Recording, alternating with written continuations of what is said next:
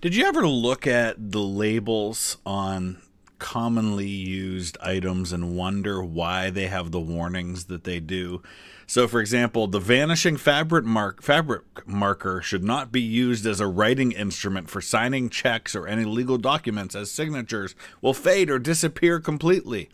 Or something like this one: do not drive with sun shield in place. Whenever I read those, I think to myself, what happened that caused them to feel it necessary to put that label on that particular item? Because at some point, somebody did something and it caused them to have to put that warning on there. It's with all of that in mind that we're going to be diving into a video today that on the surface might not seem like it has a lot to do with that, but it's called Major Disasters That Changed History. And it's from the channel Weird History. I'll put a link down in the description. And the reason I shared that as an introduction is because a lot of times the things that we take for granted have always been a part of our lives. They happened because of something that happened. For example, the fact that all ships are required to have enough lifeboats for every passenger on board. We know happened because of Titanic and the reforms that happened because of the aftermath of that disaster. A lot of times disasters lead to changes that make things safer, that make people safer. And so we're going to take a look at some disasters today throughout history, some of which had major impacts on the world we live in today and why we do things the way that we do.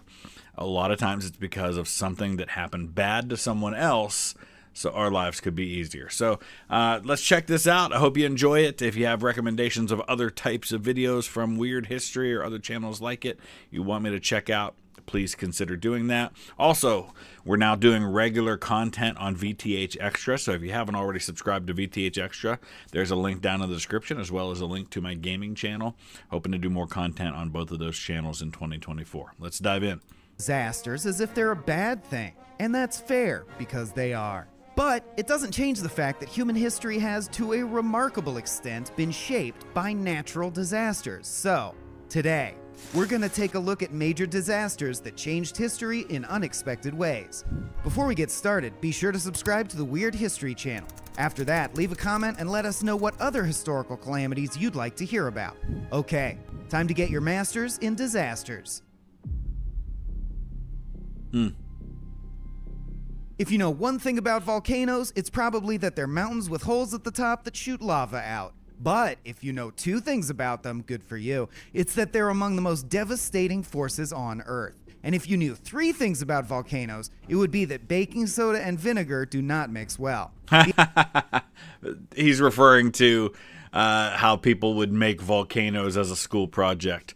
The funny thing about volcanoes, though, is everybody thinks about lava, but lava is very often not the thing that kills people in volcanic eruptions. It's something called pyroclastic flow, which is this superheated, dense cloud that you often see rolling down from volcanoes. And if you see a great example of that in the movie Dante's Peak, they show what pyroclastic flow can do. It's a lot of times it's that kills people. That's what killed people, say, at Mount St. Helens that erupted in the northwestern United States. It wasn't lava that flowed out slowly and burned everyone to death. It was the pyroclastic flow. It's the rocks that get shot out. It's the heat and the dust and the ash.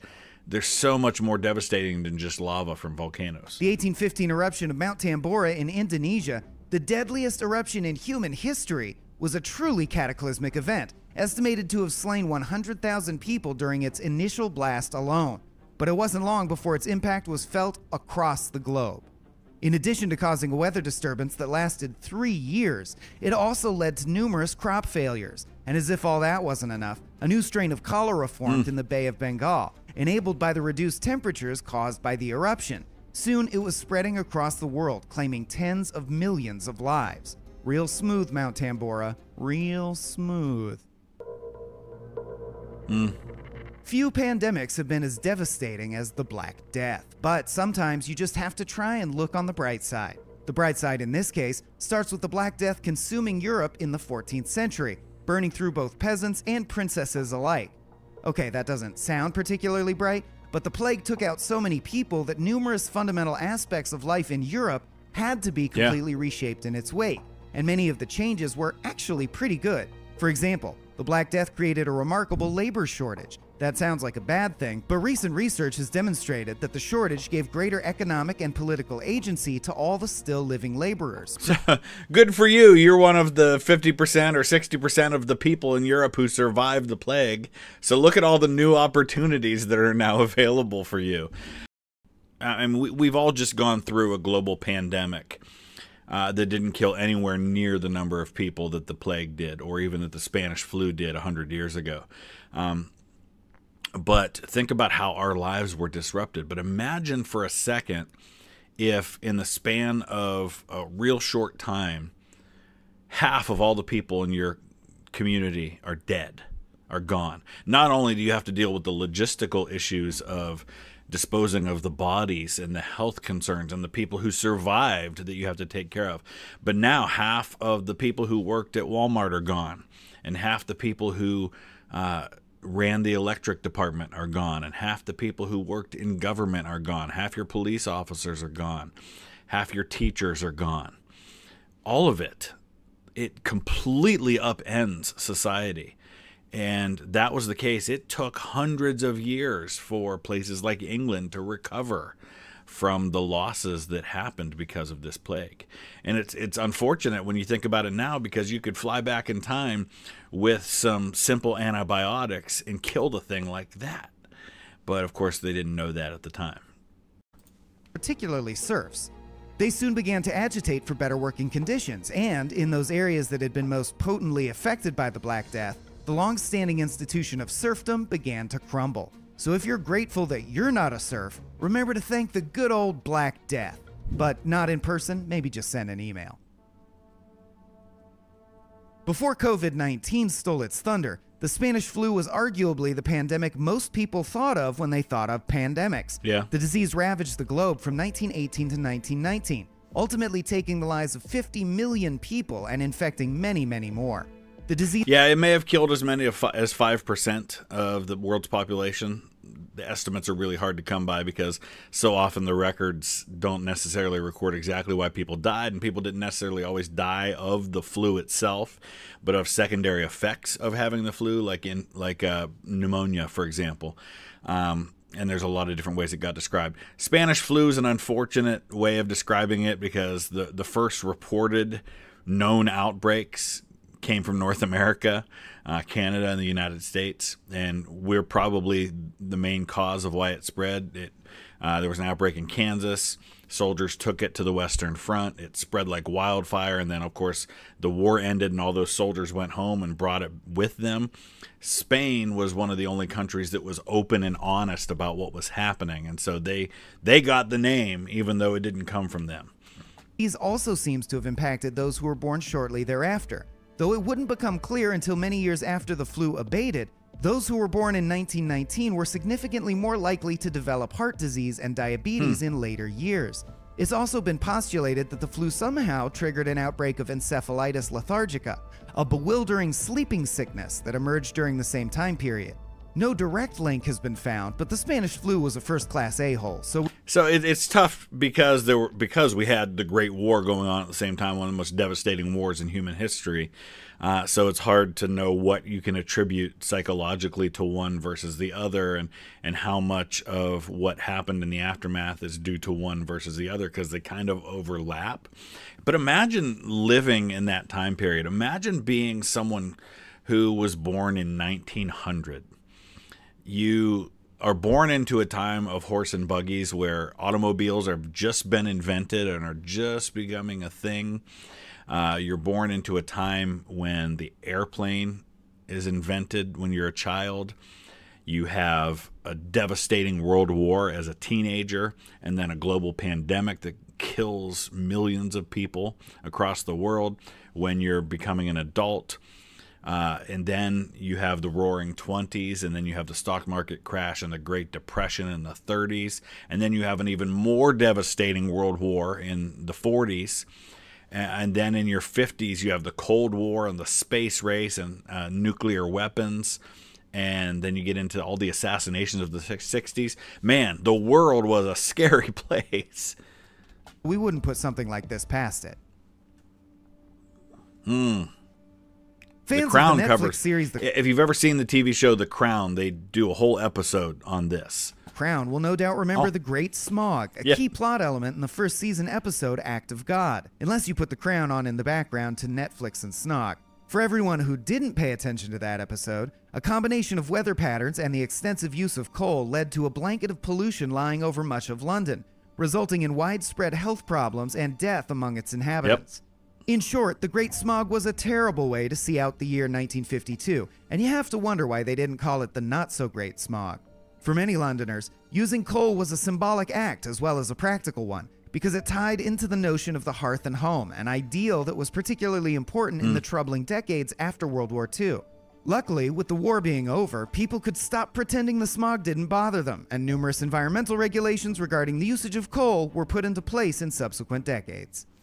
So that's a great example of an event that most people don't talk about, but that had ramifications on environmental rules and regulations that help clear up the air, so to speak.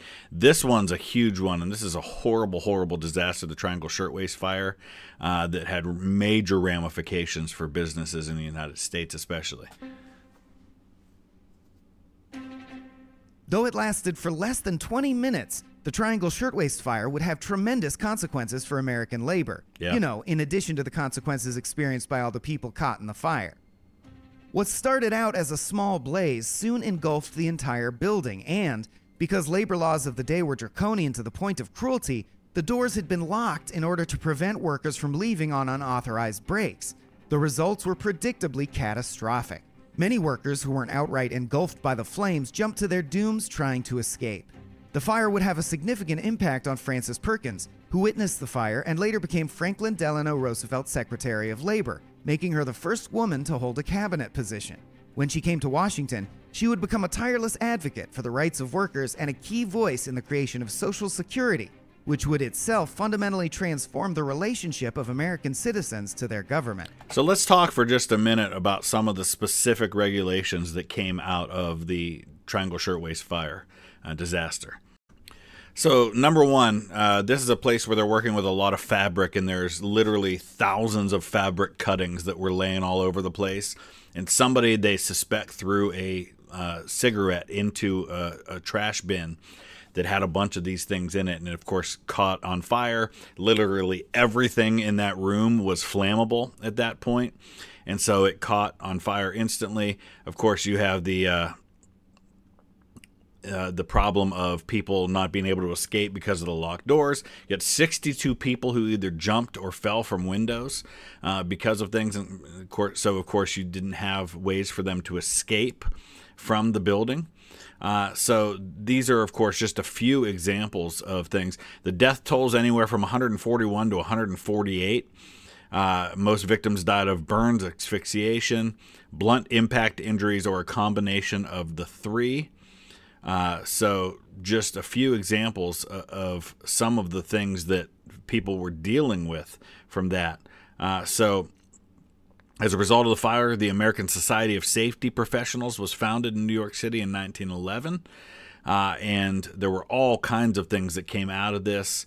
They inspected factories to make sure that they were in compliance with things moving forward. And there are all kinds of labor reform, including laws mandating better building access and egress from those buildings, fireproofing requirements for buildings, the availability of fire extinguishers, because remember, this started as a small fire.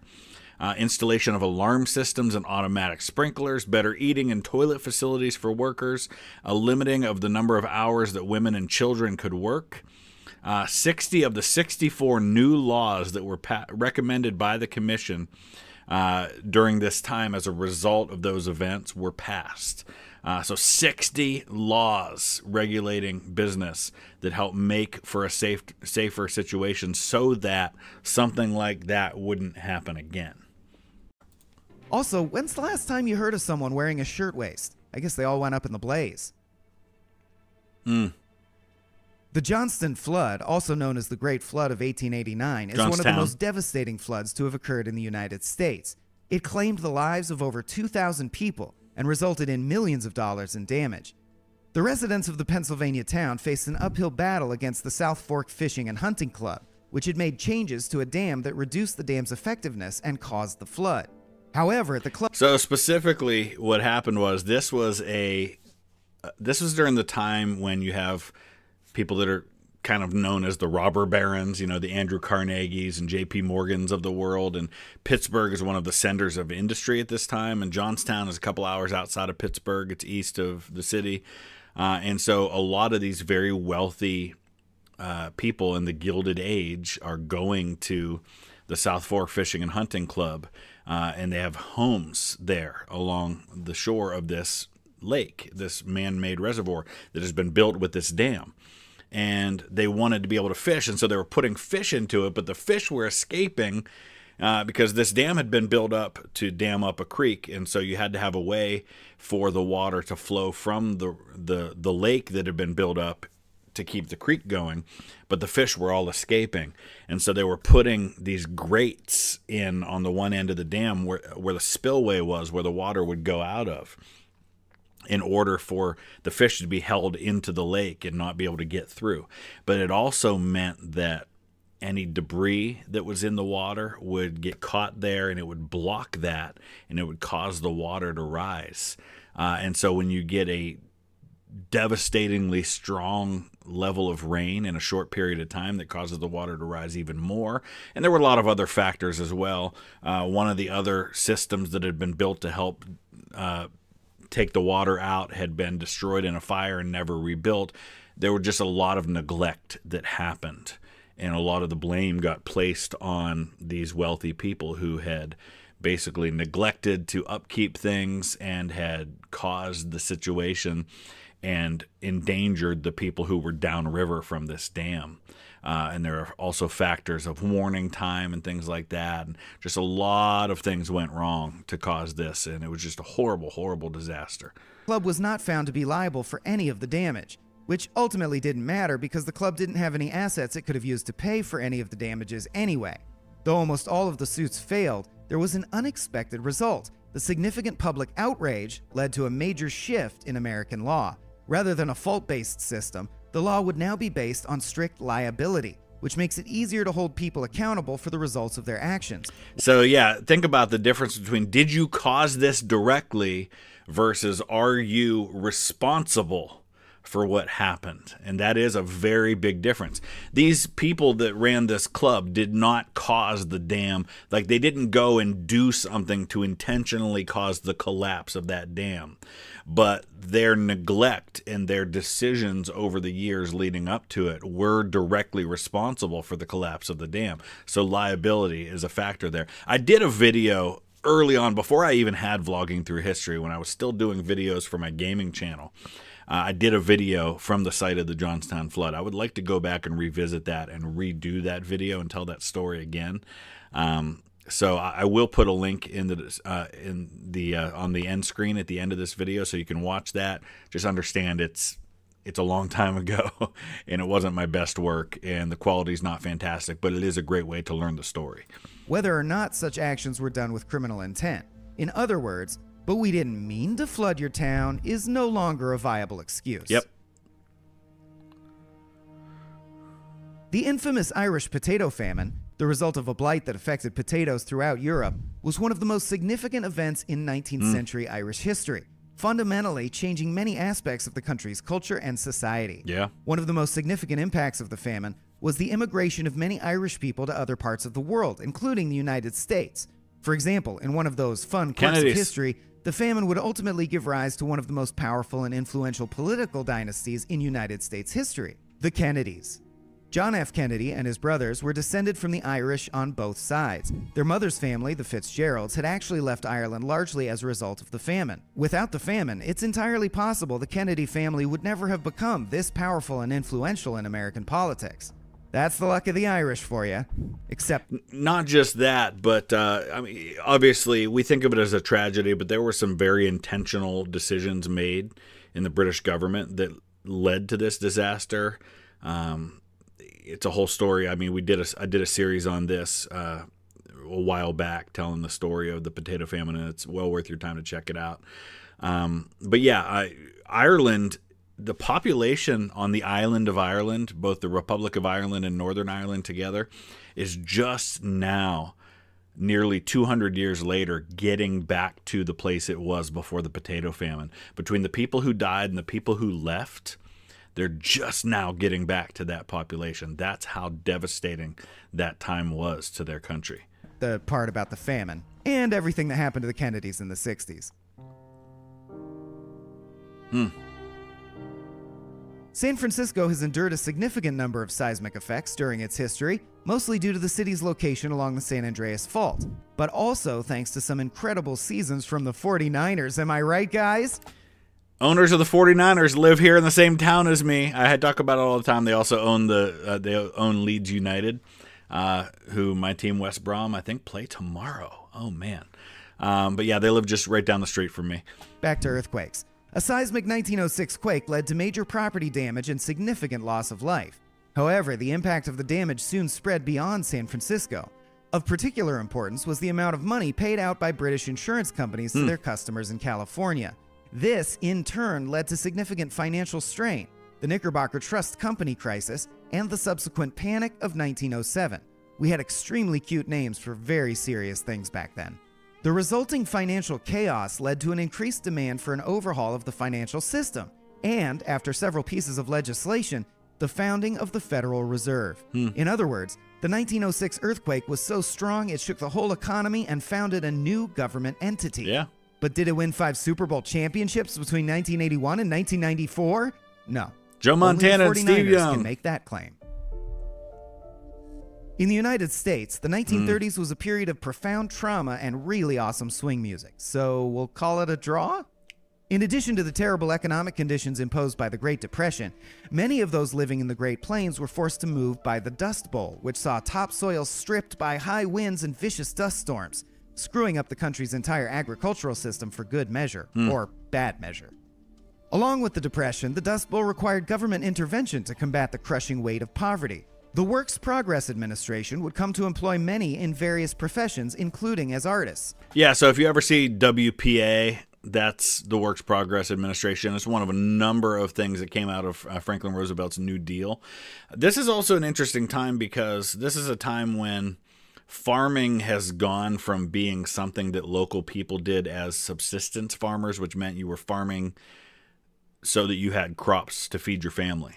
And if you had a little bit extra, maybe you traded some of it, sold some of it to make some money here. But for the most part, you weren't doing it as a business. By the 1930s, a lot of the farms, especially out in the Great Plains, are much more the business side of things. And they're feeding not just their families, but tens of thousands, hundreds of thousands of other families. So the Dust Bowl not only impacted those families directly, it impacted the entire country. For example, the works of such renowned photographers as Dorothea Lange paint a vivid and haunting portrait of American life in the 1930s. Yeah. Consequently, this became one of the most well-documented periods in American history. That's art from adversity for you. And we haven't even mentioned John Steinbeck's classic novel, The Grapes of Wrath, which follows a family displaced by the Dust Bowl to California in search of the new American dream. Oh, wait, we just did. So, yeah, one of the other things that does then is that drives a lot of people out of farming, which, much like when we talked about the plague, how not having people doing a job can hurt you. Well, suddenly now you're going to see the government subsidizing a lot of farmers. And to this day, farming is heavily subsidized by the government because we need people making food, because most of us aren't making food. I'm not farming out in my backyard making crops to feed my family. I'm buying it at the grocery store. Well, it's got to come from somewhere, and you've got to make that financially viable for people, or they're not going to do it anymore. The Coconut Grove nightclub sounds like a fun place until you add the word fire to the end of it. Occurring in 1942 in Boston, the Coconut Grove nightclub fire killed almost 500 people. Wow. If that sounds like too many people for a nightclub, hey, you're right. So what happened? Well, the club was incredibly overcrowded and there was only one exit, making it almost impossible for many people to escape. I would love to think that this helped move things along in the right direction, but we know that we had a similar thing happen in the eastern United States just in the last couple of decades with a fire that killed a lot of people. However, as is so often the case with these terrible events, there was an unexpected societal benefit. The hospitals where the victims were taken perfected strategies for dealing with traumatic burn injuries. At Mass General in particular, the hospital went against common medical wisdom of the time and covered the burns rather than attempting to remove damaged tissue. This practice proved to be effective in reducing infection, and it would set the stage for many other advancements in the care of serious burns. That said, it probably didn't do much for the nightlife industry. Come to the place that revolutionized burn treatment is a much harder sell than ladies' night. So what do you think? Which of these... That was interesting, and there's a lot more like that. In fact, let's keep the conversation going down in the description. What's another example from history of where some disaster, some trauma, some horrible event led to important changes that have benefited society since then, and we are benefiting from even to this day?